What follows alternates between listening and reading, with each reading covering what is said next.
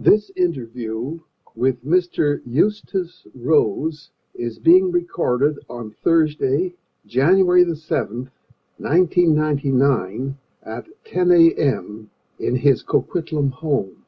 The interviewer is Dick Ramsey. Mr. Rose will be discussing, among other things, his association with the Columbia Stage Line.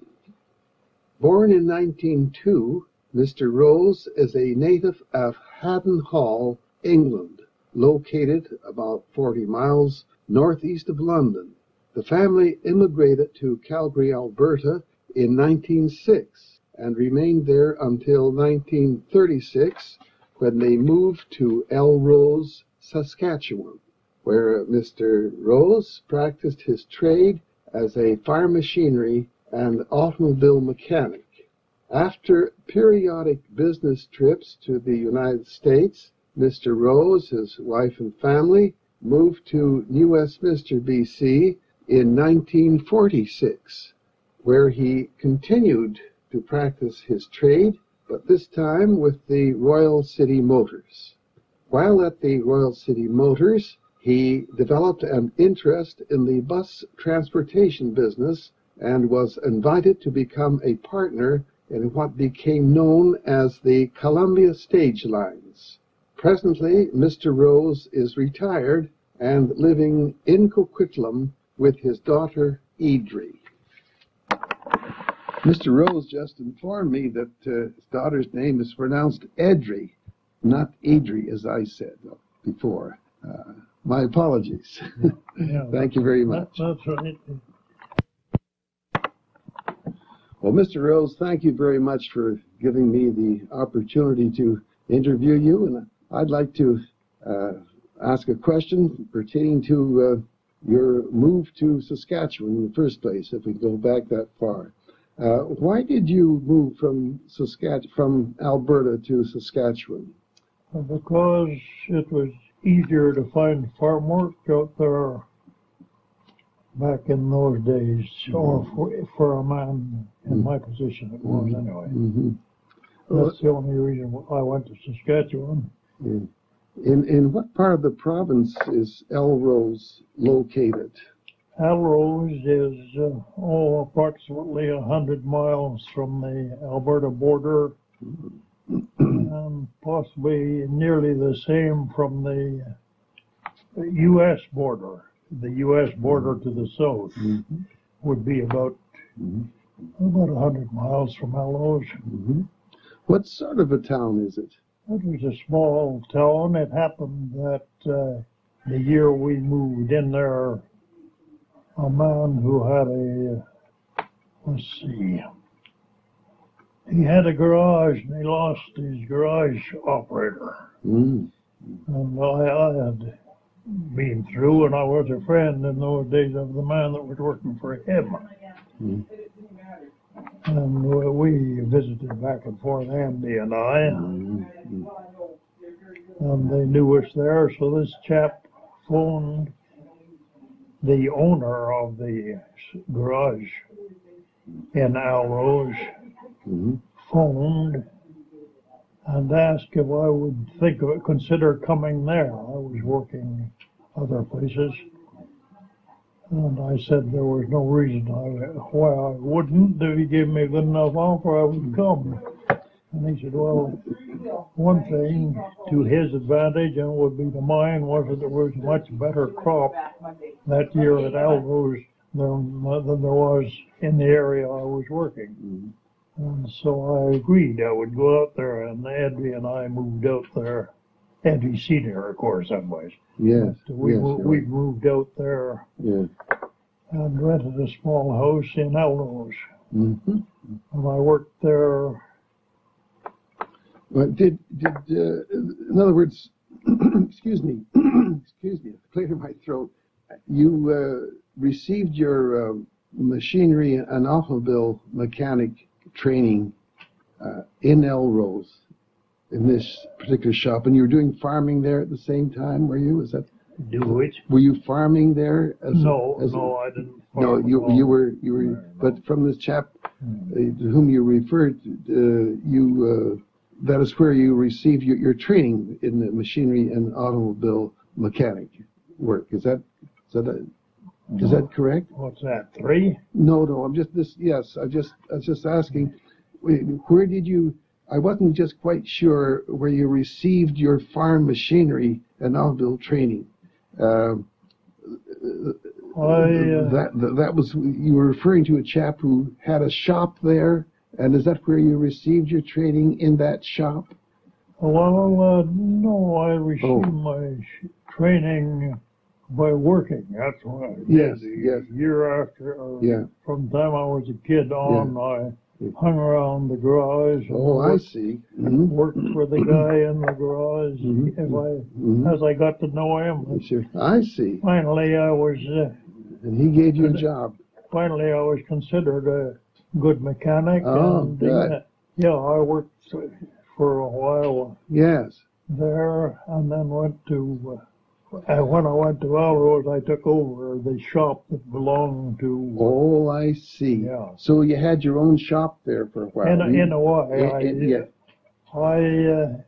I didn't collect my own money or anything, but I worked, and the bills went into the office of the farm machinery and the garage man that I was working for. Yeah. That's very good. Well, I'm sorry, I didn't understand. Okay. I was pretty young then, anyway. Yeah. Well, you mentioned to me in a previous discussion that you traveled to the United States. Can you tell me about that? That was late. That was because during the war, the U.S. had a huge crop down in the wheat area. On both sides of the Mississippi River and all that through there, right from North Dakota to South Dakota, on down through to Texas. And the war was on. Let's see, I can't even think just what year that was. No, that's all right. But it's right in that period. But the reason we went down there was that I was working in this garage and I was getting a little tired of that. And 2 farmers, the U.S. Put up an offer to farmers in Saskatchewan who had combines for cutting wheat to go down into the States and give us free entry and everything. And told us what it needed, a truck and a combine machine, and at least 2 men with each. So 2 farmers got together, and they both had big trucks. Well, not huge trucks, but good-sized trucks. And they both could move their combine on and off their truck and haul it up or down there and back. You had to haul it back to cut your own crop for them, So they came to me. Would you consider going down as the mechanic and chief operator of the 2 trucks? And they supplied me with a little GM small truck. What was it? What did they call them? Doesn't matter. Pickup? Yeah, a little pickup. Yeah. So I drove a little pickup. No, in the end, the 2 farmers came down with us to see where we were going and what we were doing. And they drove the little pickup, so I drove one of the big trucks with a machine on it and led the way down there. All you had to do was have a map and understand which way you were going. You were all right. And the U.S. officials were good. There were no objections. If you had you had a card that the U.S. government gave you to make this trip, and they lined out a sort of a route for you, but it was only a suggested route. Because once you got down there, you didn't know whether you were going to 50 miles to one side of your main road or 50 miles to the other to cut wheat. But we got down there in June, No, we got down there in late May. That's I right, and the crop was just ripening right up, much earlier than ours in Saskatchewan, or our area. Yeah, yeah. So, Could you? Yeah, go ahead. I'm sorry. yeah. Go ahead. So we drove down there. I drove one of the big trucks with a combine, and one of the farmers drove his own. The other chap was in the little pickup truck that I was used to use through the summer. We were down there for 3 months. Mm-hmm. Well, that must have been quite an experience for you.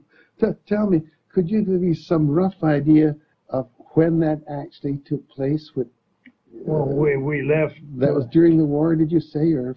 We left. Let's see the year. We will think. Well, just generally speaking, nothing. I came out here in '46. That was '46. Yeah, we left. Yeah. We took the outfit, or the outfits down there in early May. And about the 25th or 26th of May, we started to combine, or to cut the wheat. Well, the reason I asked that question was because I really think that for a 97-year-old man, you have a razor-sharp memory. That's all. Well, I would debate that a little bit because I have to stop and think.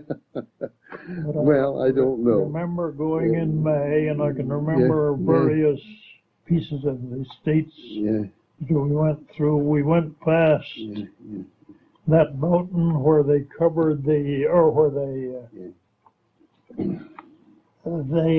chopped out part of a mountain cliff, and they've got 5 or 6 presidents, or 4 or 5 presidents' faces up on that mountain. Oh, yes. It's in South Dakota. Yeah, that's right. Yeah. You've probably read of it. Oh, yes. I've probably even seen a picture of it in a paper or on a calendar. Yes, of course. Yes. Yeah, we went down through there, and they were good. No matter where you went, you just reported your name and your where you were heading for, and they'd give you advice on the best road and how to get there easiest. Yeah. No, they were good. We started combine. I would say about the 25th of May. Oh yeah. Well, that's very, very good. That's no doubt about it. It was a very impressive experience for you. But what I'd be interested in now, Mr. Rose, is to discover what helped you to decide to move to the West Coast, and particularly to New Westminster. New Westminster, because we had some, my wife had some relatives out here. Oh, yeah. That was why that was. We went to Westminster. But we came here because the doctor told me to get out of that high air country. Right. Yeah. I think poor doctor dead a while ago, and I'm still living, but he gave me the right advice. Yeah, sure. Yeah. Was it difficult, or was it relatively easy to find your kind of work in New Westminster? Oh, it was pretty easy. You know, I had a few thousand in the bank that I had earned. Those 2 farmers that hired me to lead to run the outfit when we got down there. They paid me well. Yes. Because we ran hours and hours more than the average combine did. Yes. When we started, we were good for the day most of the time. Yes. And a lot of them didn't keep things up. And in the first place, that was what I was there for, to see that things ran right. Yeah. And there was no difficulty in transferring. I sold the car I had and came out here. How did you actually become involved with the Royal City Motors? Did you just go in and apply for a job? Or? I came out here in October, I think. We were all through combine, and we had combined the Saskatchewan crop around our road. What all we did with the 2 farmers, the combines, and I was through. I was free then. And my wife and 2 little kids were out here with her relatives out here, Mm-hmm. and I came out and we rented a house and lived in it for a while. And But was the Royal City Motors Company a large company, or was it a small company? What was it? it was a small company in a way. Just Royal City Motors was the name of the company. Yes. The owners were Terry Andrew, and what was the other guy? I forget him. Terry Andrew and I got along very well. Oh, good. But the other chap, he was a little inclined to come in with a little too much booze in him. Oh, I see. So I better not remember his name. I can't. Highly spirited man. We'll forget him. Well, where was the nice chap, but yes? Yeah. Where was the company located in Westminster? the Royal City Motors? Yes. It's one street to the northwest of Main Street. Columbia Street? I mean, off Columbia Street? Which? By Main Street, do you mean Columbia Street? Columbia Street is the main good front. Yes. Yeah. There, you remember the old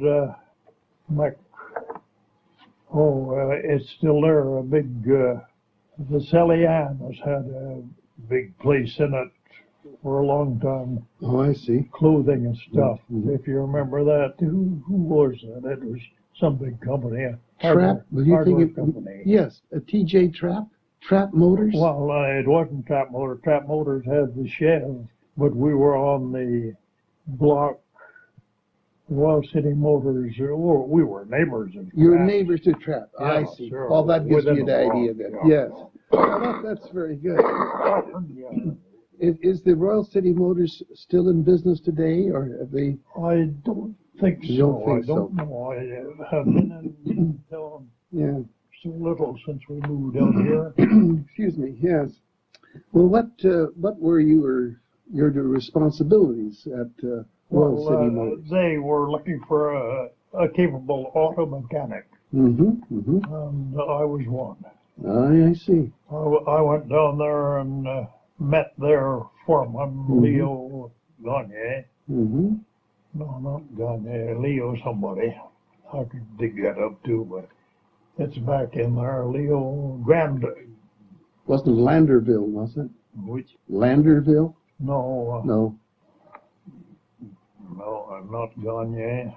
Doesn't matter. Oh, no. Anyway, That's very good. Leo was the foreman, and he and I talked and walked around the shop down there. They had advertised for a capable mechanic. I see. They had 8 mechanics there, but 8 of them were returnees from the war, or they were learning about. They were just beginning the trade. They were getting into the trade, they were beginners, and some of them knew nothing. Oh.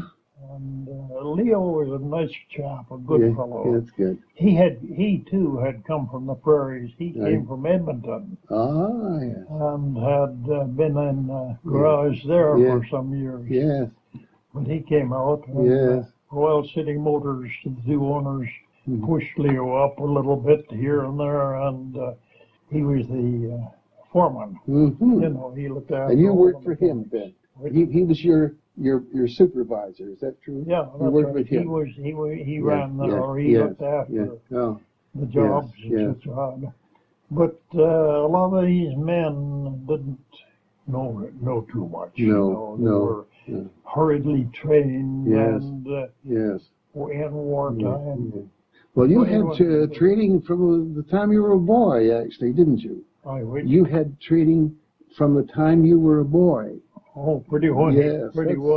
So you had a lot of training behind you. I had worked on mechanics for years. Well, I'm interested too, of course, in how you've got involved in the transportation business. And you mentioned to me in a previous discussion that there was a taxi service running between New Westminster and Port Moody at that time. Yeah. Could you tell me more about that? Well, I just knew the owner was Terry Andrew. Oh, yes. He was one of the operators of Royal City Motors, Mm-hmm. and Terry ran, as a kind of a sideline, he ran this Mm-hmm. little taxi service. It wasn't buses, it was just this taxi, and he Mm-hmm. had lengthened out this old car and made, I would say, maybe 4 trips a day Mm-hmm. through Port Moody, and 2 of them in during the day, I think, Mm-hmm. would go on out to Ioko. Oh, I see. One in the morning and one in the evening, I Mhm. believe, to Ioko, and 2 more ran as far as Port Moody and back during the day. Mm-hmm. That was more for store customers and things that wanted to come to Westminster. Mm-hmm. Yeah, Terry Andrew did that, and So he was built up to a couple of small bus type, but they weren't really buses. They were classed as buses, all right. They were a bus or a stage kind of built onto a truck frame. I see. Yeah. So Terry Andrews then was an employee for the to the Royal City Motors, and he as a sideline, he started this taxi service. Yes. Yeah. I see. You mentioned to me previously that, or made reference to, I might say, the stretch taxi. You said something about stretching a cab just a few moments ago. Was that like a stretch ferry? This was a stretch taxi. Yeah, that was Terry's idea. Had this. It was an old big car, and what year? They cut it into. Made it bigger. What year would this be? Around what year? Just shortly after 46? I don't know the year he did that, but I believe it was about a year before I came out. And we came out here in. So that'd be about 1945 when that taxi service was in existence. That was likely just about it. We came out in 46, and they had run this little taxi. Mm-hmm.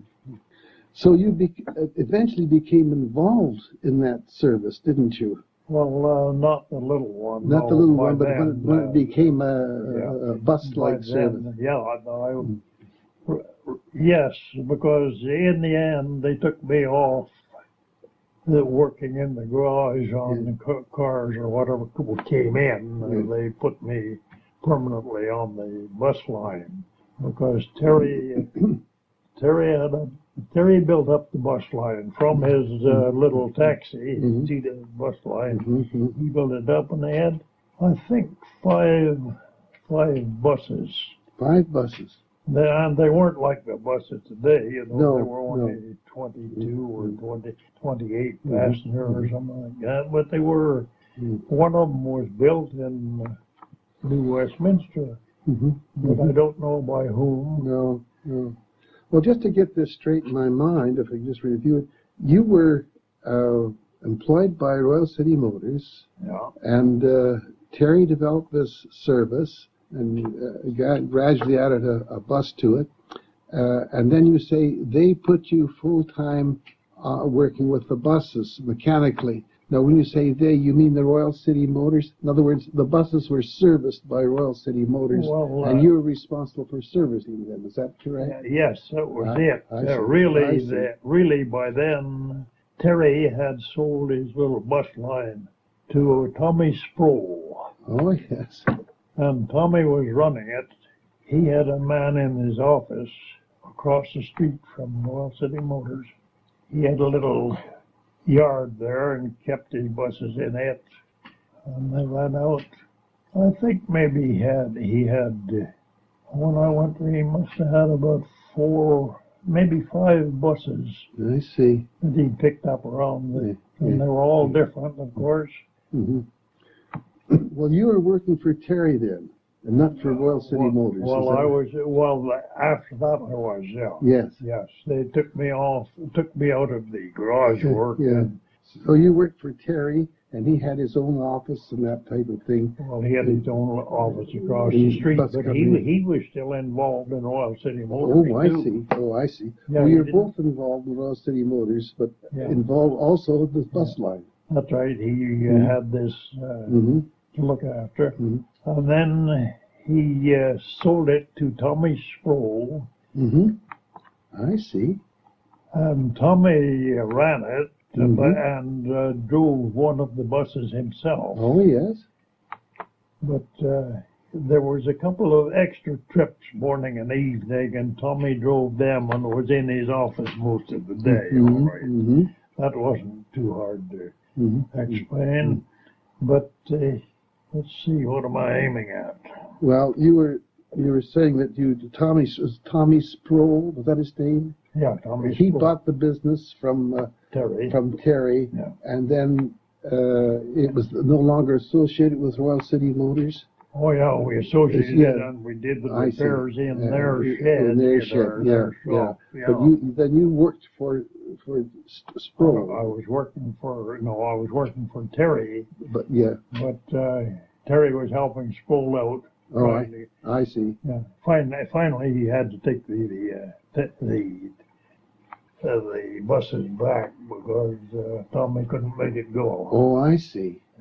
So Terry took over again then. So Terry took over again and asked me if I would come definitely for full time on the bus line. I see. And I did. Yeah, I preferred it to working for Royal City. Well, no, I was working in the same place with I was saying people that was a very good arrangement, I'd say. Yeah, but it was good. Yeah.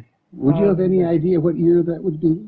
Okay. Would you have any idea what year that would be when you went full time? That would be, let's see, I came out here in... It would be 47 by the time you came? No, it was 46, and when you by came out, 47, by the fall of 47, this had all transpired. I was working for Terry on his bus line, working in Royal City Motors shop, and I was kind of assistant to their top mechanic, Leo, that ran things in the garage. Well, that's interesting. I'm just, interested knowing when you actually became involved full time with this, because it's quite a historical event. I think you're becoming involved in your own company, and etc. And you became a partner with him, did you? Well, very small partner. I just earned so many shares as a. Really, it was a gift. I think probably it was to keep me there. I see. Not that I was picking. I liked Terry and I liked his way of doing things. So I stayed with him. And he paid me for the last while from his stage lines. I was an employee of the stage lines rather than of Royal City Motors for the last months or few. What areas did it serve? New Westminster?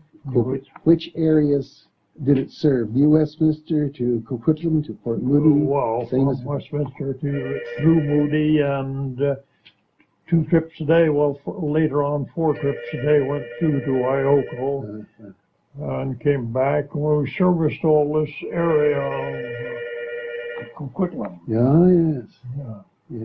And how many buses did you have by that time? By that time, we had 7. 7 buses? 7 buses. And how many employees did you have? Terry was running it. He had drivers, and he had me. That's all there was to it.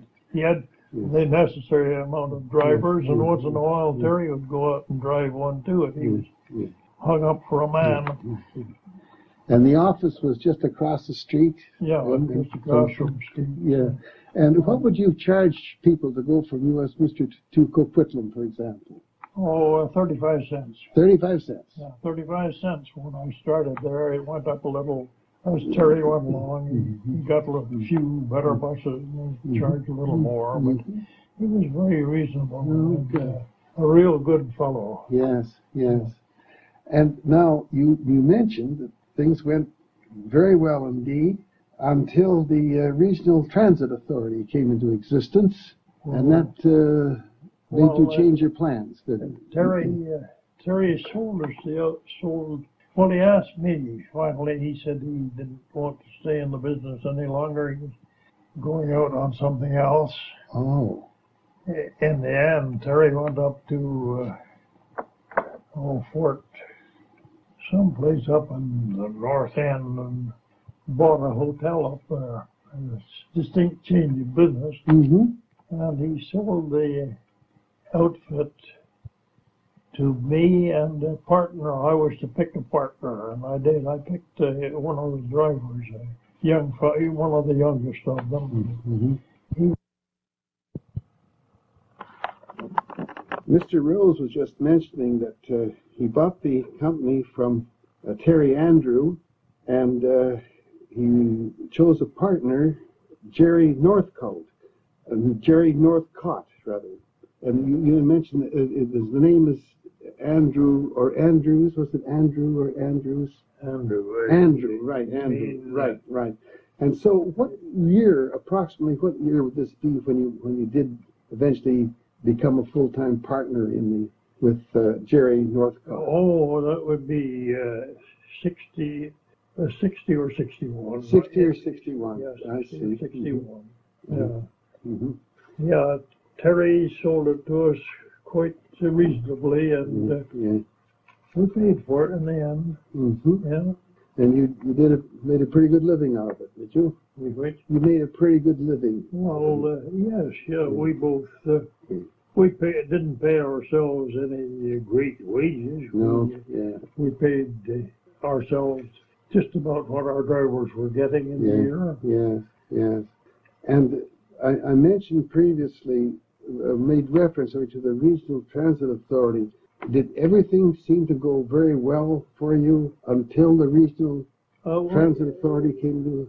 Yes, it was going well. It was paying its way, and we were making our payments to Terry. Mm-hmm. Mm-hmm. And it wasn't too big a strain. It was a lot of hours' work. I'll say that. Mm-hmm. Well, tell me about the Regional Transit Authority. What kind of problems did the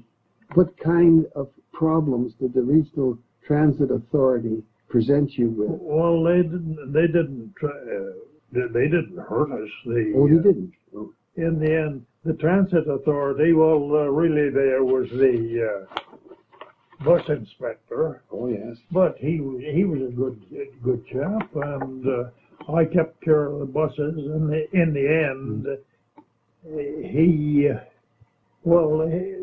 went on a holiday, and they pushed another man into his job, and the chap that had been around, he came around about 3 times a year and looked at my buses over and checked them and this and that. But he told the other guy, he says, all you have to go in there and just look and count the buses. He says, as far as I'm concerned, if Eustace is looking after them, he says, you don't need to. And that was quite a compliment. But didn't the Regional Authority have some effect on your routes? Yes. Yeah, well, they took them away from us. They took your routes away from us. Yeah, they told us we were through in the local business. Yes. They didn't take our bus outfit away from us or anything else, but they just took our work away from us. Took your work with them. And why did they do that? They were going to serve as a demand for it was the NDP, and we were not NDP. Oh, I see. Yeah, no, it was the NDP that did that. I see. Dave Barrett. You probably know of him. Yeah, he was the first NDP chief of the government to get elected. So they provided that. They changed it into a public bus service. Well, they turned it over to BC Hydro. I see. Right. They were fighting their way into good. Yes. Yeah. Good partnership with the BC Hydro. No, they just turned it over. On such and such, we just got a notice on such and such a date.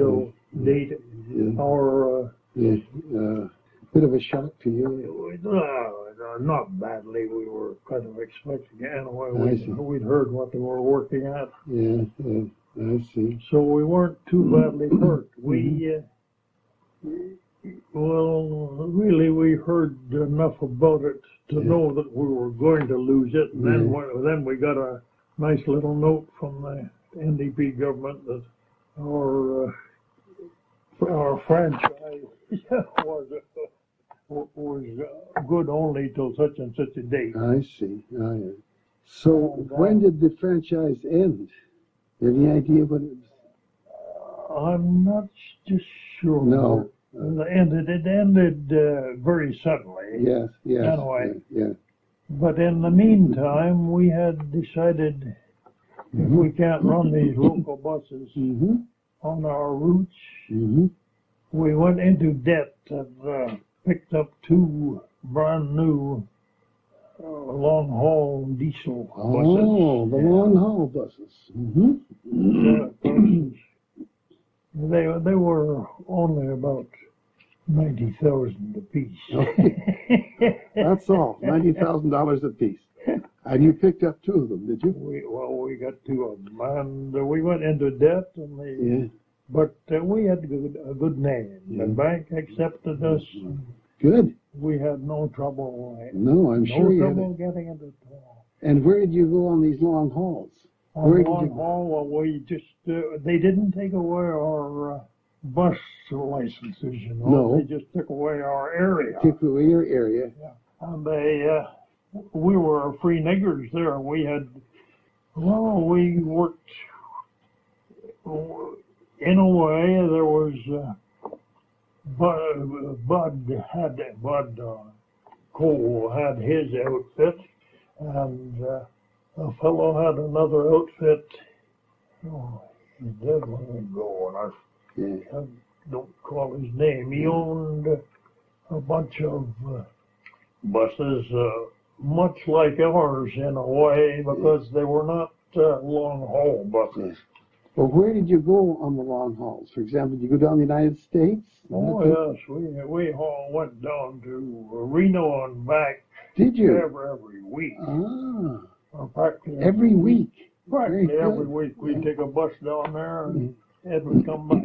And this was known as the Columbia Stage Lines from New Westminster to Reno, is that correct? Well, we hauled from, and we had bus trips. If one was standing idle, we'd haul a bunch of old age pensioners out somewhere, or maybe Chilliwack or something they didn't see every day. Very good. The fact is, my partner drove one of these 2 new buses, and he and our secretary, Marge Fenton, were good at figuring out the ways to take, the senior citizens groups.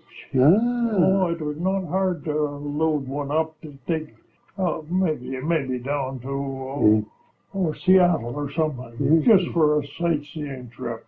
Good. And that was what the buses were used at first, and as we got bigger and better, we took them farther. We had trips to that French part of the U.S. South, not Mississippi, Louisiana. Louisiana. We went down there. We hauled our pensioners down there, old age people. Good. Oh, they were good. They liked us. We dealt well with them. They paid their prices. They didn't. I don't think they ever tried to Jew us down. But they used our buses and liked them and liked our drivers. But then, of course, Jerry was one of the drivers, my partner was one of the drivers. He saw to it that those buses were clean. And I saw to it that they were in good shape. That was a good partnership then. That was a good partnership then. Oh, yeah. Yes. Oh, yes. He lives up country now. He's retired up country, and anytime he comes down here, he has a daughter out by Langley there. Comes down once in a while, visit her. Jerry and his wife, they're at our door one day. Well, could you tell me how the company eventually became associated with the Maverick coach lines. Yes, because Bud had these big long haul outfits too, and some of his were old GMs. They had the diesel motors and such, but they were old. They just didn't look as good as they could. And sometimes, if he had a very special trip, he would come and talk with us. And our bus would go with our driver, but would take his trip. But he was keeping in with his customers, you know. Right. But if they wanted a special new bus, he knew where to come. We were friends, so we worked together. And another thing, people found that I shouldn't brag about it, but the buses that went from our place, they nearly always came home without any trouble. Yes. And that was a big thing. Yes, yes. Well, Bud had older buses. We just then had those two new ones. And between the odd trip from Bud and the trips we made and the short, almost local trips we made for the Pinchers groups, boy, we were busy. Good. They were running.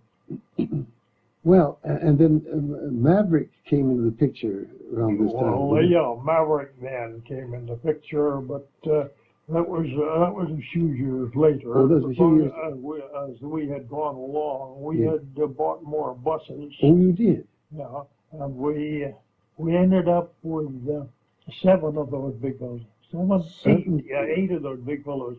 Because chap over on the island there had bought one and was his own driver and runner and all the rest of it. He went into the garage for what he thought he needed for repairs. And he heard that our buses went to Louisiana and back, and came back with the tires they left with, and came back with the motor still running. If you had 7 buses on the road, yes. He was on the island and had a little line of his own, but he came to us and sold us his bus for a little less than we could buy a brand new one, but his were just as new as ours. Yes.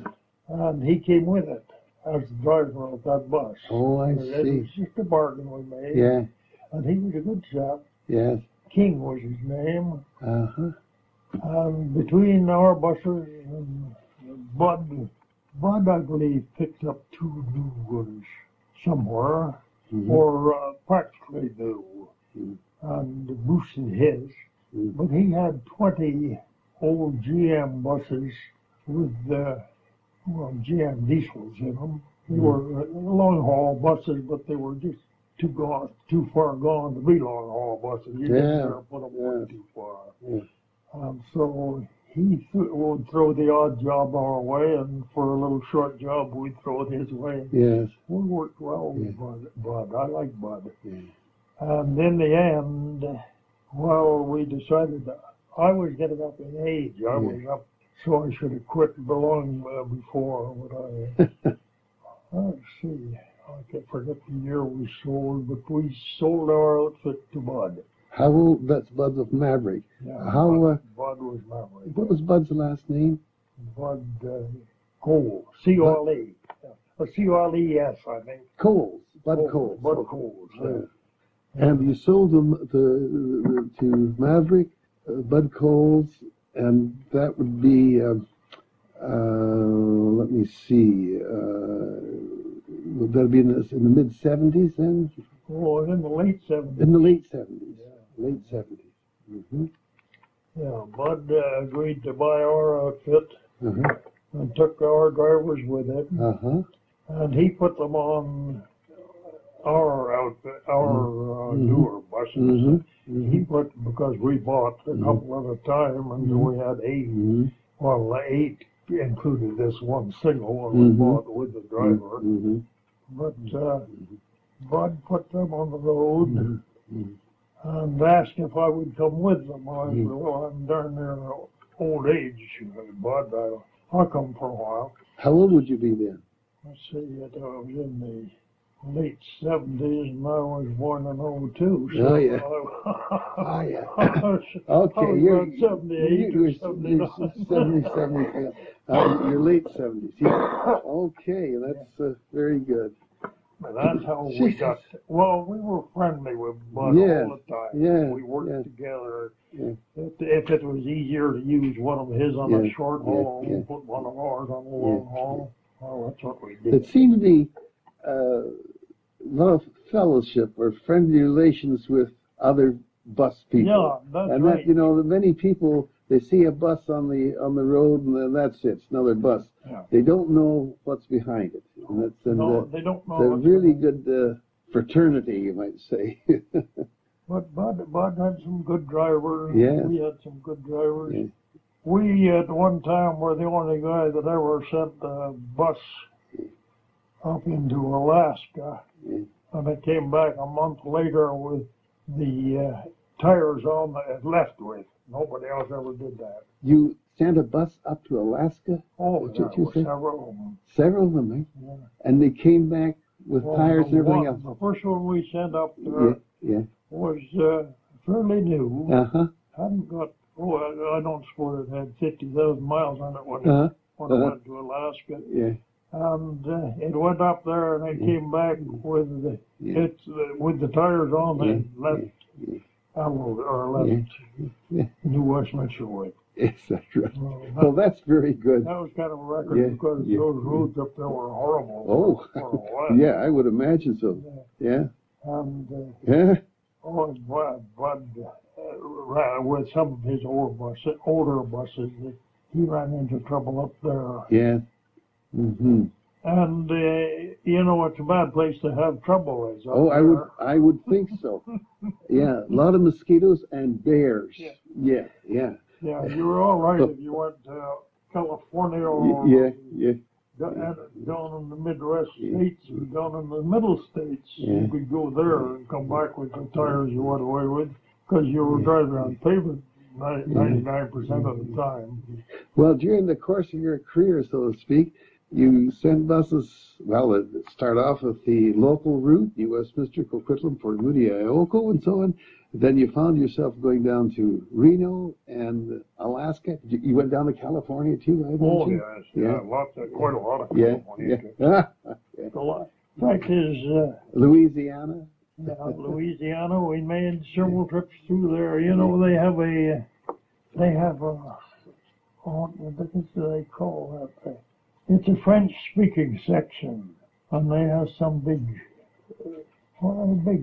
to-do of their own down there. And we sent 2 buses down one spring, it's spring down there before it was here. It was winter here still, but 2 of our buses went down loaded. And we were known for sending buses down that came back. Very good. Very good. That was kind of accidental too. Oh, could you have, imagine with all these experiences, you probably have some memories on certain things that happened to you, some highlights, interesting little anecdotes, or stories? I wasn't too interested in that. I was just interested or mostly interested in how close to perfection those buses were. And I imagine they were in good close shape. to perfection. They had to be, Yes, absolutely. And of course, the bus inspector. Yeah. And for some reason or other, the NDP didn't fire the bus inspector and put one of their own men in. But I guess he'd been in for a long time, and boy, he was good, was he? A nice chap. Well, I guess they recognized a good man when they saw one, you know. Well, that might have been, but I don't think Barrett had enough brains to know whether a guy was good or not. I see. So, imagine you met all sorts of interesting customers. Well, the bus drivers did anyway. You were looking at the mechanics of the thing, but imagine there'd be customers who, no matter how well you treated them, they'd always complain. Would that have that experience? Our drivers sure didn't, and our customers didn't. No, somebody might have seen one go by and Said that the funny looking bus. Oh, I coming, see. but that No. Well, no, that's we had a good name. yeah. I would imagine you had a good name. No, I'm just saying that possibly there are people like that. No matter how well off they are, they're always complaining. That's true. Yes. Yeah. And would you have any interesting stories that you'd like to tell about this experience? Not to. I mean, it's all very interesting, but any specific stories that you had no major mishaps on the way, or you didn't carry any we had particular passengers of prominence? Mishap on the road. One of the big buses, the newer ones, was down in driving alongside the river in southern Washington. No, not southern Washington. Southern. What's the state south of Washington? Oregon. Oregon, yeah. Mm-hmm. Yeah, somewhere through Oregon. He driving alongside a river for miles and miles, and it was bitterly cold, and there was a fog rising off the river. The river was warmer than the air, and this fog was rising, and it did something to our air intake. I don't know air conditioning? Just what it did, and the motor started spitting a little fuel out. It wouldn't fire properly, or didn't. The driver didn't know it, but the car charged up from behind him and waved him down and told him he seemed to have a fire in his smokestack. A little flame going on. One cylinder was turning out unburned fuel. That was what was happening, and the next cylinder would turn out burned fuel. It would light something in the exhaust pipe. They stick straight up. This guy coming up behind could see it. So they stopped it and shut it down. I see. We had another bus already in Reno at that time. His crew was all. Well, it was all set up for the staying there for 4 days or 5. And so we got him to run out, got on the phone, got him to run out and pick up the crew or the load from this other one. And I went down, a driver and I went down there to see what was happened. And, it was still in Oregon. It hadn't got out of the southeastern side of Oregon on its way to Reno. And still alongside the river. And the driver, well, we had phoned one of the unloaded bus that was in Reno, came back and took the load in. And the driver stayed at a motel. While another fellow and a driver and I went down to look at the bus. Well, and it was coming Christmas, that's right, because the driver said he didn't like to go down there. We maybe wouldn't be back for Christmas. And he had 2 kids at home. And I said, oh, heck, it'll start. And he said, yeah, but how do you know it'll start? And I said, oh, but we'll just go down and start it. And he said, you don't even know what it's up for. And I said, well, yeah, I know the driver shut it down because it was catching fires.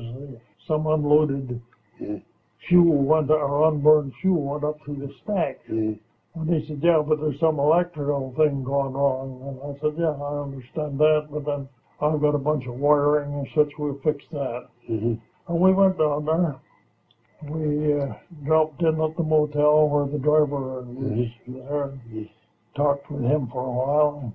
He told us that he didn't know why it was, but definitely when the fellow with his car got ahead of him and stopped him, there was belches of flame would come up out of the stack. And I said, yeah, I understand that. It was misfiring on one cylinder then and lighting the flames or the exhaust from the ones that were burning their fuel. Just lighted some fuel in the stack. Well, at least I wouldn't believe that. But in the end, they couldn't start it. They found that somewhere or other an electric wire had burned out. It had nothing to do with the fact that the fire was what burned it out. Yeah. But anyway, this other chap, when I went down there, he was a driver, and he was kind of a good mechanic too. And I was the top man, and he had this fellow John said, well, he said, we'll be away for Christmas. And I said, oh no, we'll go down there in the afternoon, and we'll stay overnight, and we could drive it back next day. And he said, you're a cheerful sinner, but you don't know that this will happen. And I said, I think it will, and I figure it will. And he said that he went in the office, and he said, I'll go down with Eustace. He says it'll start. Yeah. And one of the guys in the office said, oh, might have been another driver standing around in the office. I asked him, he said, who do you believe? And the guy that says it may start, or the guy that says it will? And he said, well, I'm going down with him. I've got to say he's right. And sure, we took long wires down, hooked our bus. Yeah. The bus we went down in. Got it going, Hooked it.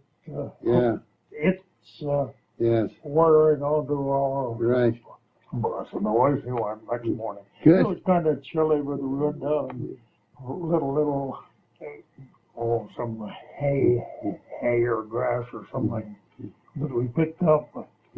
I guess it was part of a bale of hay. We burned a little in around the motor, and very carefully. And in the meantime, I repaired this electrical thing that had burned off. And we put our bus alongside it, about 20 feet away. Long wires over to it and turned it over. About 2 minutes it was running. A lot of yeah. And you know, it's a wonderful thing that as a partner in the business, you also have these skills and the talent to handle this. Otherwise, it could have cost you a fortune to send somebody down there to do it. But anyway, some people had to have it fixed down there. Yeah. We did. Yeah. We gave the driver was still in bed when we got it started. And so we went back and took both buses back by where he was in there was a small place there. He got a room and bed in. Yeah. He slept overnight, and John and I went down. I got up in the morning. Well, we never went to bed. It was pretty near morning when we got down there, 400 odd miles from home. Yeah. And I said to John, well, I think we're going to be home for Christmas, John. Yeah. He said, I never thought we'd make it. And he drove it back, and I drove the car back. Or no, I had to sleep on the way. John had to sleep. Yeah. Hello. Oh, excuse me. There's somebody at the door. It's the moment, please. Well, we're back on tape again, Mr. Rose, and I would like to ask you at this time, would you have any advice for any person who is planning to go into business? Well, the only advice I could possibly give him was to get a man with you that knows that business. Mm-hmm. I didn't know bus driving or getting along with a crew of a bus full of people, but my partner did, Jerry Northcott. He knew that, and he was fairly well versed in what you had to do. I was well versed, and I was a good guesser, and I was lucky. That's the big thing about being a mechanic. You have to be lucky. Yeah. I think. You're very more than luck, though. You've got requires a lot of talent and expertise, and apparently you've proven that you had that. And that's really, I couldn't give a man much advice about going into business without knowing something about both ends of that business. Yes. I knew that you had to keep a bus in good shape. If it was long haul, if it was going 1,000 or 4,000 miles or sometimes 6,000 before it got back, That bus had to be in good shape. Well, that was okay. I knew how to do that. And we had some good drivers. The fact is, if you weren't a good driver, it was fairly easy to replace you. And there were good drivers. Yes. So we ended up, Jerry was a good driver, my partner, he was a good driver. And we had 2 or 3 top-notchers. And then this fellow, we bought his bus, and he came with it. He was a good driver, King. So I forget his first name, but King was his name. And also, he was a good man at looking after his bus. He kept it clean, and you know, he'd been doing it by himself. He didn't do any mechanical work, but then his buses hadn't put on enough miles to need much mechanical work. Yes. Well, but if you've got good men, and you are a good man, they will work for you. Good. Well, that's very, very good advice, I'd say. I think to go into a business green, you got. Well, Mr. Rose, you are now in your 97th year, born 1902, and this is 1999. I'd like to know, to what do you attribute your present vitality and well-being? My which? Your vitality and your well-being. I lived simply and pretty well. That was one thing I don't know whether a man should say that he did smoke when he was young for a few years and then he quit. There was that about it. And I came of good stock, I believe. Very, very good stock. The dad and mother, old country English people, you know. They were, as far as I know, they were honest and did their job. Dad was a top-notch carpenter. Fact is, he was considered one of the best in Alberta. And mother lived to 101 in 5 months. Did she? So she was good old English blood anyway. Yes, we came to Alberta to a friend of Dad's who had gone to school with Dad in England. Neighbors, the parents were neighbors still when we came out in 1906. We came out in 1906. I think we were 40 days on the boat, but I'm not sure. Sounds like a long time. Yes, 40 days. I'm not sure about that. I've heard Mother say something about it. But we were, let's see, we got on somewhere in England. I must have been 3.5 or 3. Yeah, 3.5, I guess, in 1906. Yeah, because I only had 15 days in 1902 to the end of it. Yeah, that's about right. 1906, the friend of Dad's, school chum of Dad's, a few years older, had a farm south of Calgary, a few miles, 3 miles, I think, but that's hearsay, just from Dad. And Dad and he ran a milk route into Calgary. And it was the 1906 winter, was our first winter in Canada. And it was the toughest winter Alberta has ever known to the white man. Is that right? The Indians may have known worse weather, but it's amazing. For some reason or other, Englishmen that come out from England are kind of banked against the cold. I don't know just why it is, but Dad drove that milk rig, a pair of horses and a sleigh, a top on it or a cover on it and a little stove inside it to keep the milk from freezing. Oh, jeez. He would haul milk into the customers in Calgary from about 3 miles out, I think it was, but Yeah. I was pretty young. Yeah, yeah. But I came from good stock. Very good. Yeah. Boy, that's important, isn't it? To have Yeah, a good start before you start, so to That's speak. what keeps you alive Yeah. in good blood. Yeah. Well, I hope I'm just as fit as you are when I'm 97, if indeed I ever reach 97. But I'm also impressed, too, with the types of things you've been doing in your leisure time during retirement. For example, your daughter was telling me about all this digging you do in the garden, and you tore a fence down around the old school, and you put around your own property here in Coquitlam. Oh, And yeah. those are two major operations, I'd say. This house is here, and Yeah. the lot, Yeah. it's a double lot. They all were sold double. Uh-huh. It's it was 60 feet wide by, 100 and something. Yeah. And then we, here, Uh-huh. they were considering building a fire hall Oh, yeah. right there, Yeah.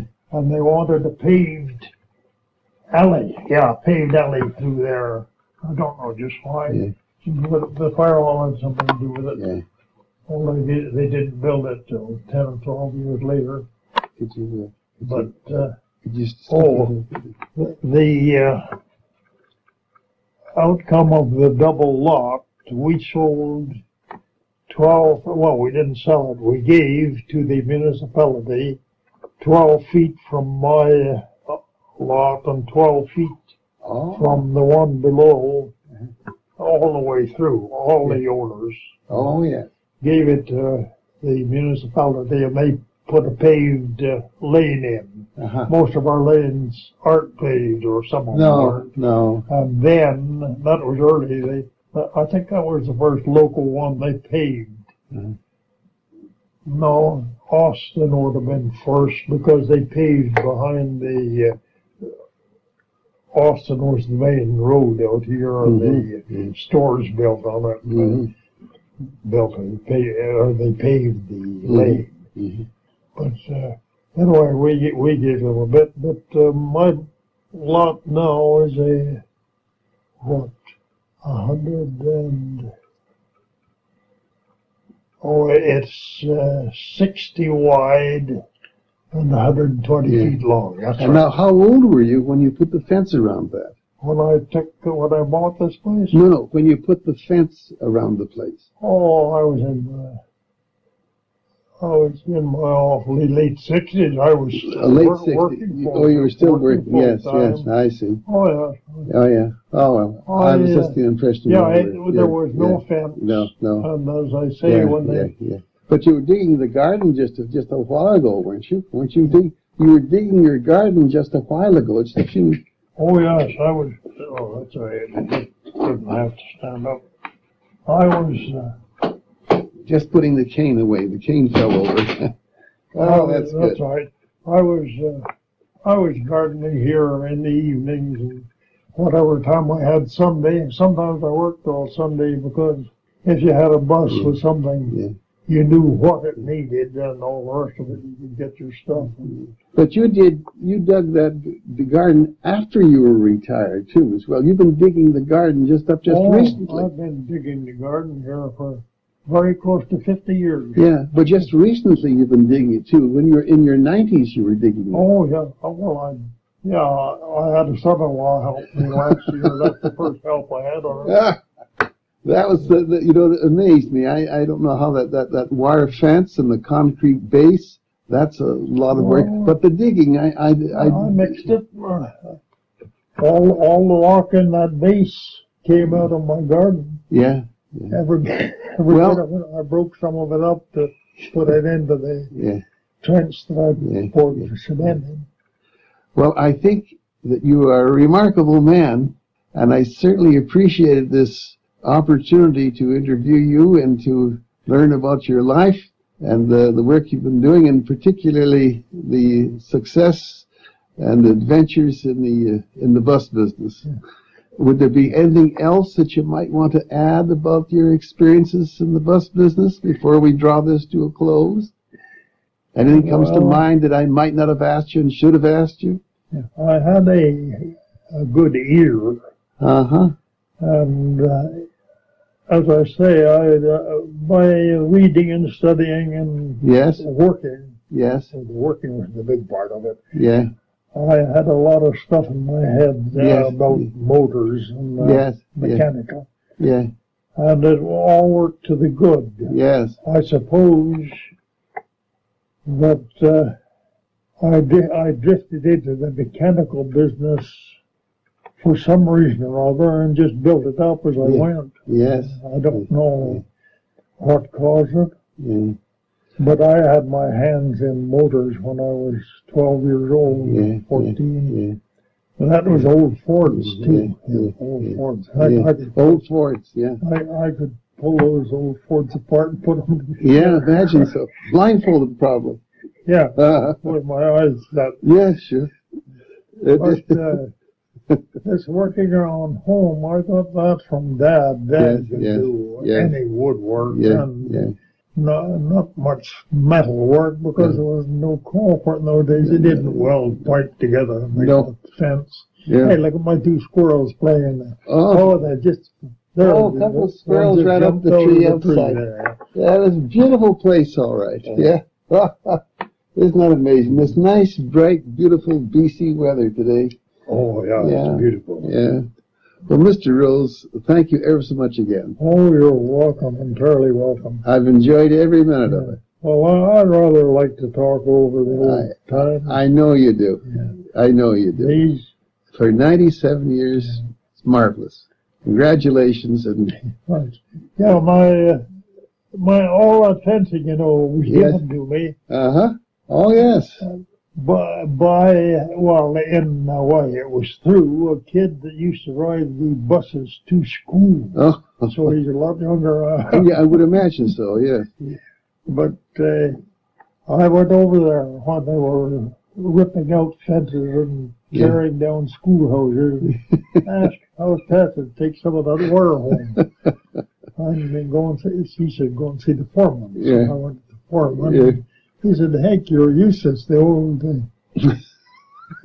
the old bus mechanic. And I said, yeah, sure. I own a piece of land here, and I'd like to know how much of that fence I could have. Yeah. And he said, well, I'll phone the bosses. He was the foreman over there. Yeah.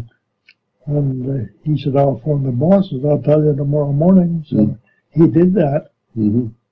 He used to ride our buses to school. He told me, I didn't know him. Mm-hmm. But he said, I rode your buses to school for years. So, well, good work always pays off, He phoned back, I went over the next day to see it again. And he said, sure. They said, take it away any way you can. Yeah. Take it and pile it in your yard. He said, we're stripping it here. Uh-huh. But he said, if you want the posts, you'll have to pull them out. And I said, well, I got another little jack, little chain, I'll pull them out. Gosh. I did. All he was giving you was permission. He wasn't giving you any sweat on his brow at all, was he? I've always mostly met good people somehow. Yeah. Well, I think, I hope that some of the younger people who have the opportunity to listen to this tape in the museum someday will realize just what pioneer life was like. And even though it was just 1946 when you came out here, some of the people came out here long before that, I don't think that they've had the kinds of experiences you've had. So thank you ever so much again, Mr. Rose. Oh, you're sure welcome.